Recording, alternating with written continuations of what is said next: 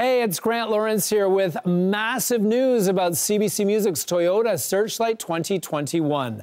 After going through thousands of original song entries and thousands of your votes, we narrowed it down to a top 10, and now our judges have spoken. The winners of Searchlight 2021 have been announced. And yes, I said winners.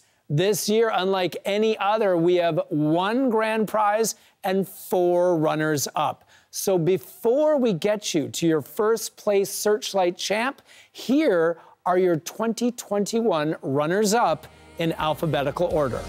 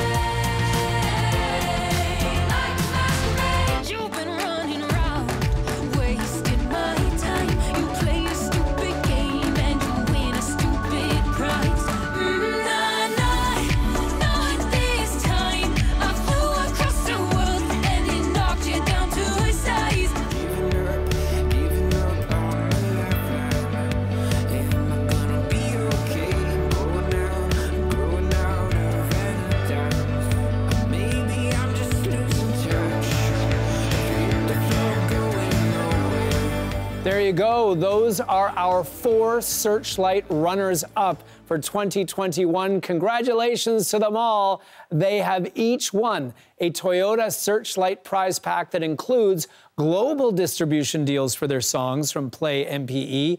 Plus, they have each won $1,000 worth of studio time and $500 worth of new musical instruments and more.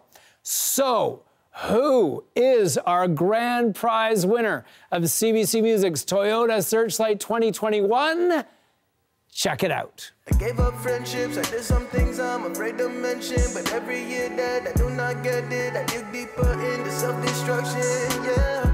There are a million better ways that I can handle things, but I would rather drink and spiral till I don't know what's real, go numb to the things that I feel. Oh, I go down.